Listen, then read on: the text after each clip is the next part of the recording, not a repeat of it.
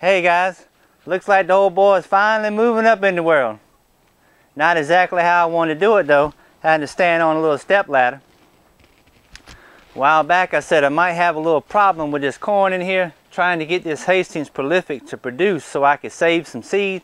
It was just getting a little bit too tall. I got 9.5 foot to this purling up here, and this stuff is almost already up to it. That's a definite problem. I don't see a tassel in sight nowhere, not the first one. 9 and 10 foot tall corn sounds neat, just to be able to say it, but corn without some ears on the side of it, to me it ain't really corn. It's just a bunch of stalks and something to head for the compost pile. I have been known to try some crazy things. Maybe this growing corn in the greenhouse wasn't such a brilliant idea. I think I'll take the last handful of little seeds I got and we'll try to grow them outside. And in the meantime, we'll just let this stuff go on up, push against the plastic, hope and pray somewhere along the way she decides to make a tassel and see some little ears coming out the side. We'll see what happens. Now before I get into the hydroponic stuff, I want to say a couple of things about it. First of all, why would I even bother with it? The biggest thing is just the time saver, being able to automate something, just set it up and let it go. Also the water conservation, instead of putting water in bags, you know, maybe running out on the ground or having the water in ground directly. If I put tubs up under my grow bags, you know, that helps, you know, conserve water. But to do a whole lot of this stuff and also to be able to speed up the process, that's what I'm looking for. Also, one thing that I will look for is the quality of the produce and the taste of it. Is it fit to eat? You know, that kind of deal. If it tastes like crap, I'm not going to grow it.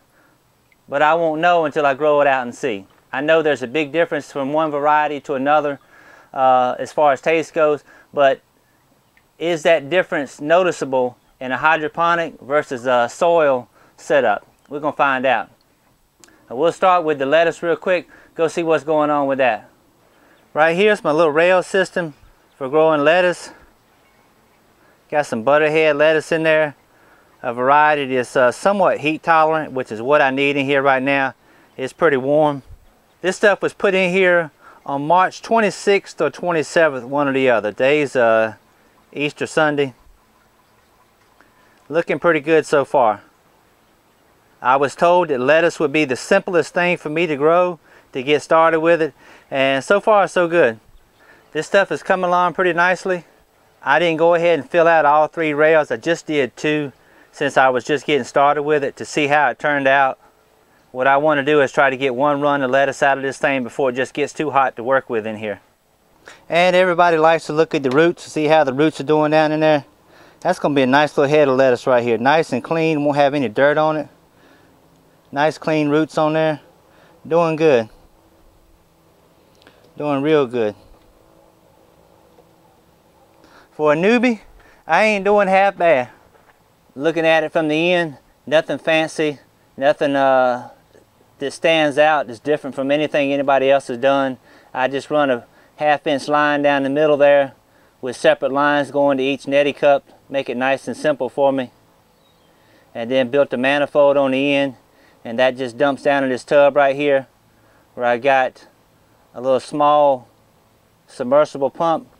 And we got a couple air stones in there, and we're using this little multi-valve air pump right here for the time being. I'm going to eventually take this one, since it's a lot bigger than what I got on my Dutch bucket stuff, and swap them out. As far as nutrients go, basically all I've done is taken what I was using for the tomatoes and just weakened it down a little bit, and filled up the reservoir, turned the pump on, and let it go. The folks told me lettuce was easy to grow, and looking at how well it's doing right now, if I could just keep the temperatures down a little bit, we're going to be just fine.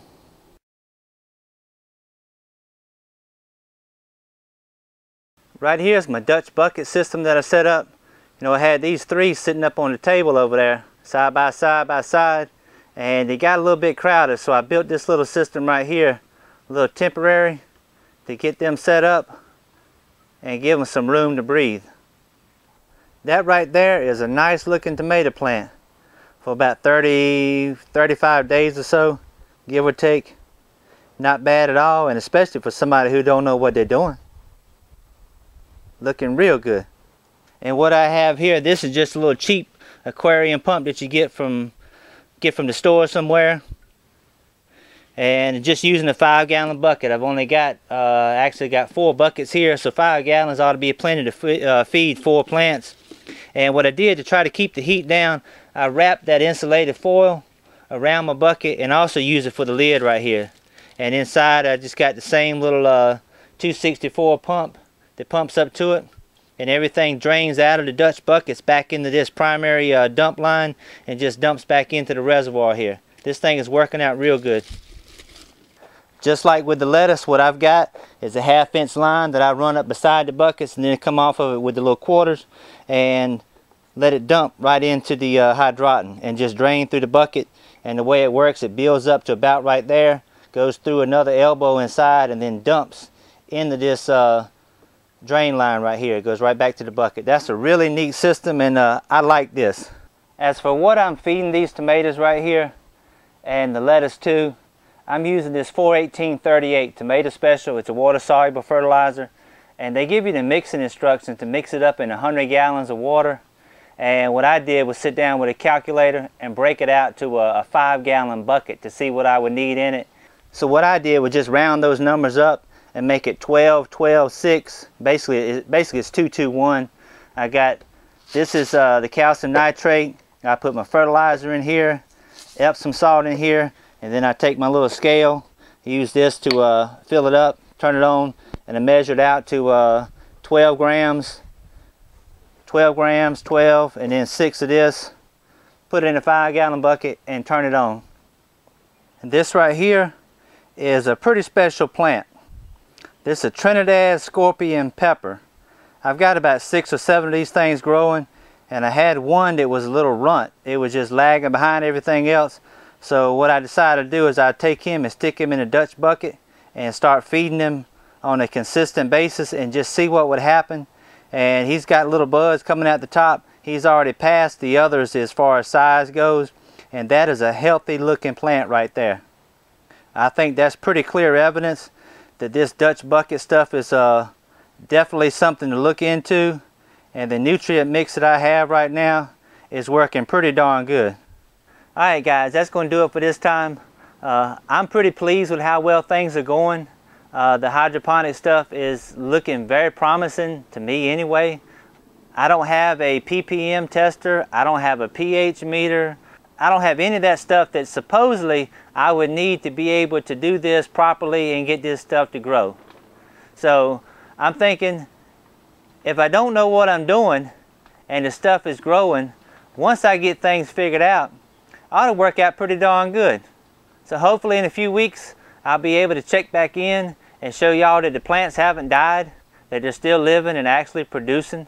If not, if I have managed to kill them, like some of that moringa I got over there, that stuff was looking real good, and I potted it in bigger pots and started watering it. I told y'all I'm probably going to kill it.